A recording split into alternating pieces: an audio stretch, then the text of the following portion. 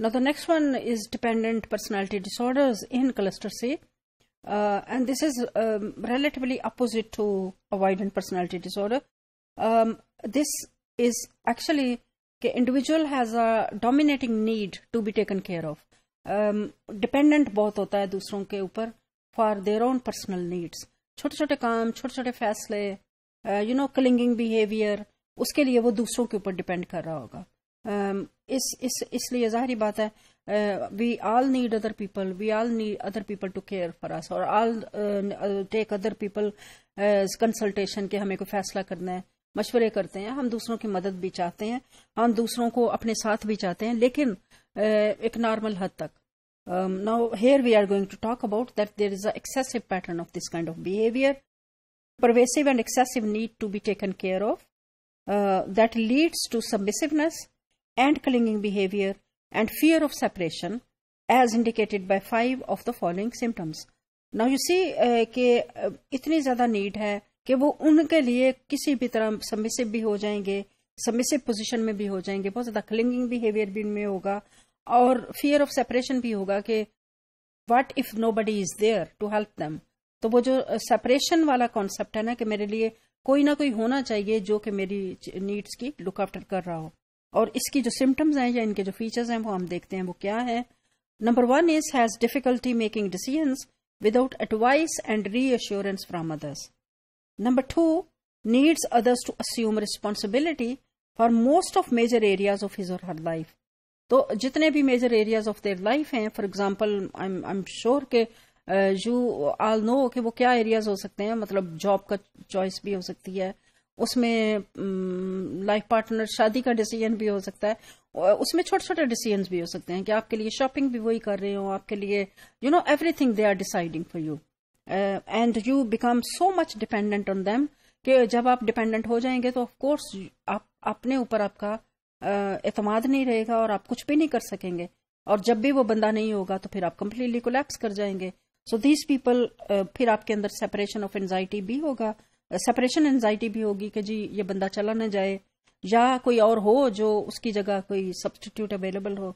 So this person also has difficulty expressing disagreement with others because of fear of loss of support or approval.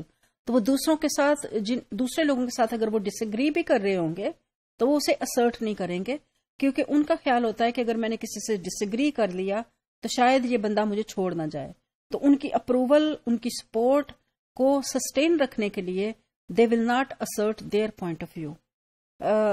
Has difficulty initiating projects और doing things on his और her own, क्योंकि इतना confidence lack कर जाते हैं कि वो कुछ भी खुद से स्टार्ट नहीं कर सकते, क्योंकि वो इतने इनडिसाइसिव होते हैं और बहुत ज़्यादा उनको दूसरों के ऊपर डिपेंडेंसी होती है. और इस सेल्फ कॉन्फिडेंस की कमी की वजह से वो कोई भी छोटा मोटा या बड़ा कोई भी इनिशिएटिव नहीं ले सकते. बड़ा तो दूर की बात है, छोटे मोटे काम भी वो खुद से इनिशिएट नहीं करते. Goes to excessive length to obtain nurturance and support from others. किसी भी हद तक जाएंगे दूसरों की हेल्प और सपोर्ट लेने के लिए, मदद लेने के लिए.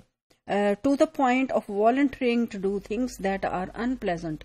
Even वो भी चीजें करने के लिए तैयार हो जाएंगे जो कि नाखुशगवार होंगी, जो कि शायद वो बेसिकली वो ना करना चाहें, लेकिन इसलिए कर जाएंगे क्योंकि उनको उन लोगों उस शख्स को दूसरे बंदे की बेइंतहा जरूरत है.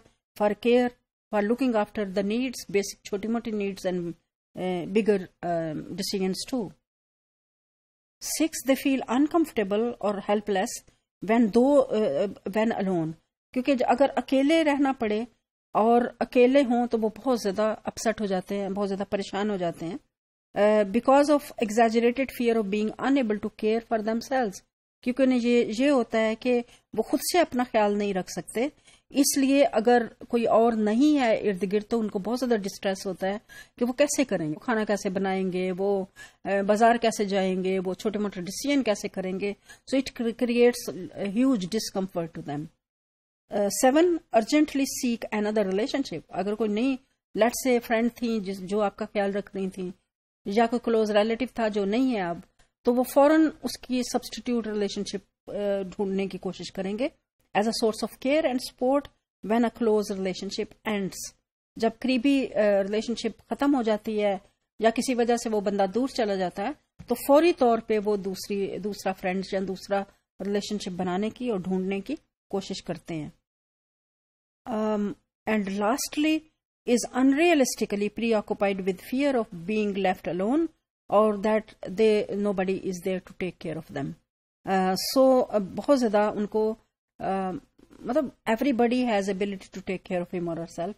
Everybody has ہمیں اللہ تعالیٰ نے بہت سی صلاحیتیں دی ہیں اور اگر ہم اتنا زیادہ دوسروں پہ ڈپینڈ کریں گے تو آف کورس ہمارے اندر جو ہوگی ایبلٹی وہ بھی ختم ہو جائے گی, ہمارا کانفیڈینس پہلے والا بھی چلا جائے گا. So these people never challenge themselves, they never explore کہ وہ کتنا کر سکتے ہیں. they are always depending on people, so is unrealistically preoccupied. ہر وقت ان کو یہ خوف لگا رہتا ہے کہ یہ بندہ جو میری نیڈس پوری کر رہا ہے یا میری چیزوں کا خیال رکھ رہا ہے یا میری ذمہ داریاں نبھا رہا ہے یا مجھے لک آفٹر کر رہا ہے وہ کہیں چلا نہ جائے, وہ دور نہ ہو جائے. so they are all the time, اور یہ نہ ہو کہ مجھے خود اپنا خیال رکھنا پڑے کیونکہ خود تو میں رکھ نہیں سکتا. so this is actually about dependent personality disorder. I see that in our culture we do actually make people dependent. From childhood we don't allow them to do things independently, اور کئی دفعہ وہ certain period of time کے اوپر جب وہ grow up ہوتے ہیں, exposure ہوتا ہے, so they grow out. But sometime اگر آپ ان کو بہت زیادہ, بعض دفعہ پیرنٹس بھی بہت زیادہ clinging behavior ان کا بھی ہوتا ہے, سو اگر آپ رکھیں گے تو بچے کا جو سیلف کانفیڈینس ہے وہ ختم ہو جائے گا اور وہ eventually they might grow up as a dependent personality, and which is of course may take a form of dependent personality disorder.